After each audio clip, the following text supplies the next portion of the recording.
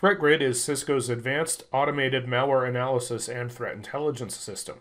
Cisco's advanced threat solutions engineering team is constantly adding new functionality and features to this powerful tool, but this recent update is worth a closer look.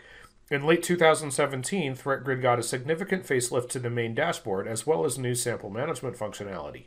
These two features combined allow you to more quickly and precisely pinpoint the information that you're after. This walkthrough is not a guide to how to use the product or to what it is for. I highly recommend that you familiarize yourself with the available materials on those topics first if needed. This video is strictly to demonstrate the new dashboard and sample manager. Hi, I'm Ben Greenbaum with Cisco's Advanced Threat Solutions team, and I'm going to show you these changes. When you first log in, you're presented with the dashboard, and immediately the difference is pretty obvious.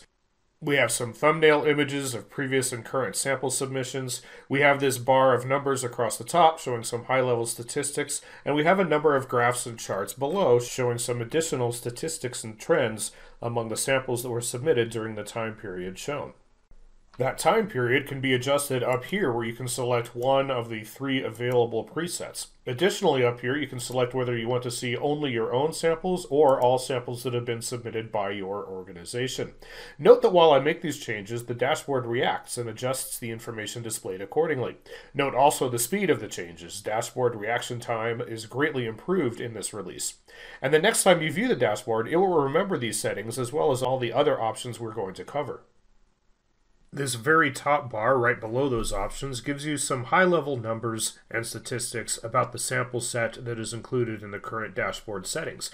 Average analysis time with a percentage change over the last 30 days, average threat score with a percentage change, the number of convictions, the submissions, the number of unique submitters, and the number of unique file types submitted, all with the percentage change over the previous period as selected in these options up here. Of course, if you go to My Samples, for example, you'll see that unique submitters drops to 1. If you go to last 24 hours, the percentage changes are all shown compared to the previous 24 hours, etc. The next thing below these numbers is the bar of recent samples, in which you can see all of the sample submissions that have happened recently.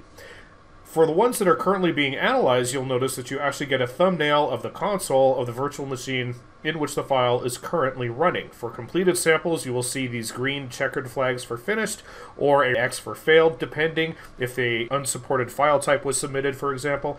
For all those that have completed successfully, you will also see a threat score at the bottom and color coding to show how significant of a threat the file was shown to be during analysis. You can click on any of these to go through to the sample analysis report with which you're most likely already familiar. Below the recent sample bar, we have all the graphs and charts. The first chart shows us a count by threat score range, critical, high, medium, and low. And for each of these, you can click on the chart element and go through to the sample manager showing you the list of samples that contributed to this portion of the chart. That's true for all of the charts in the dashboard.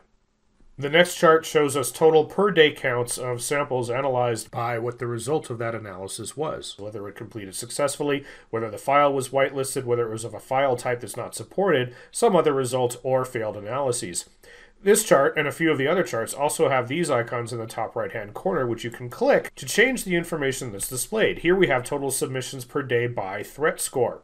And again, you can see per day the breakout of threat score ranges similar to the first graph that I showed you here over the entire period, but now broken out per day. On the next row, we also have 2 charts, the first simply being a line graph showing the conviction rate over time throughout the period. And the next chart is a bar chart showing the breakout of what the results of the analyses were, in turn broken down by the source of where those samples came from. Now, this is very interesting for some of our customers because for the first time, they can easily visualize what's going on with their different sources of samples that feed into Threat Grid. If you recall, this was the initial state of the chart directly above it, and like the chart directly above it, we can also switch to break these samples out by not only their source, but also their resulting threat score range. I'm not going to walk you through each of the remaining 6 charts. They're all fairly self-explanatory and well documented in the help files up here, but I do want to point out this on the right is the API sample submissions chart showing you what your submission counts were for each day and how close you are to the red threshold line. And these bottom three, showing tags, IP addresses, and behavioral indicators, where each one is color-coded to also show you the average threat score of all of these samples that were relevant to that item. So all of the samples that had communications with this IP address here, for example, the average of those threat scores was in the critical range of 95 to 100. And all of these elements are, of course, clickable and will take you to the sample manager, showing you the relevant samples to the item upon which you clicked. Now, to recap, we have this set to My Organization over the last 30 days. This concludes our tour of the dashboard, but let's go look at the sample manager, and let's do that by clicking on one of these chart elements. And here we see the sample manager. And you see that we have some samples loaded up. They all are in the 95 to 100 critical range as we specified. They have been submitted by different members of my organization. And if we go to the very last page, we can see that they were all submitted in the last 30 days, matching the data element upon which we clicked in the dashboard. For each sample displayed on this page, there's different information available. We've got the name of the sample, the hash, what kind of file was it, the threat score, the count and severity of indicators that were observed in the analysis of this sample, including a more detailed breakout and a mouse over pop-up, the date that it was submitted, the user that submitted it, whether it's public or private, the final status of the analysis, in this case all of the analyses on this page were completed successfully, and a number of actions that can be taken. You can watch the playback by clicking the play button, or you can click the three dots and have access to a menu of various downloads and other actions that you can take on that sample. That's everything that we get in the summary row. Moving back over to the left of the name, if we click on this expansion arrow, we get some additional details, including some additional hashes, some timestamps and other analysis details, and a longer list of the behavioral indicators with their severity ratings and clickable links to get more information about each. You can also select multiple samples using the checkboxes to the left of their names, and then go into this Actions menu here and download in bulk the reports, analyses, PCAPs, or process timelines of all of the samples you have selected. That's the bulk of the content and functionality in the main pane. On the left, we have the filters pane. This allows you to precisely drill down to a very specific subset of the samples in the system. This replicates some of the functionality you may already be familiar with in the advanced search tools up here. You can still use the advanced search to pinpoint IP addresses, domains, and other observables of interest, but the sample manager filters allow you to do all the same things when searching specifically for samples, with some new added search criteria as well. The top section is largely the functionality from the advanced search. You can search freeform or against any of the specific data types in this button list. Next, you can filter by sample owner. Everybody, or your organization, or your own account. You can see that my organization is already selected due to the dashboard chart element that we clicked on to get here. Next is the date range with 30 days pre-selected because, again, of where we clicked, and we can set a custom date range here as well if we want. We can, of course, filter by threat score range. Critical is pre-selected for the same reason, again, because of how we got here, but let's add a couple more. And we can filter by source. In my organization, most of these submissions are done manually by users, so let's filter on that. And we can also filter on status of the analysis and on the access level of the sample.